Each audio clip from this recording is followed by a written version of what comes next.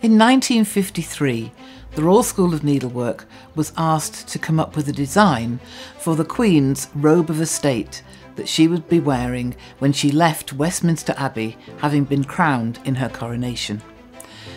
We submitted 3 designs and Her Majesty chose one, this one that you see on the sampler.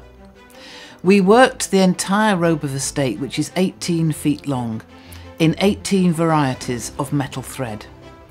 Then after the coronation, there was an exhibition of the coronation materials. This went from London, it went up to Birmingham and to Leeds.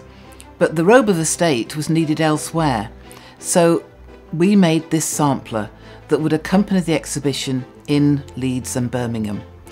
On this you can see the design. It is a mixture of wheat ears and olive branches to represent peace and plenty, the theme that the Queen had for her coronation. And you can also see the 18 varieties of gold thread that were used. The technique is known as Coronation Goldwork, and it's the most advanced goldwork technique that our people in the workroom and studio actually learn. We brought together 11 core stitchers who worked on this piece.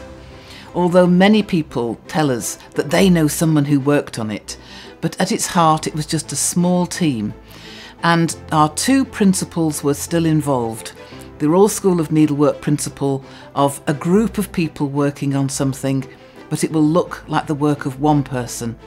And secondly, when we have a rush job, never a seat shall go cold.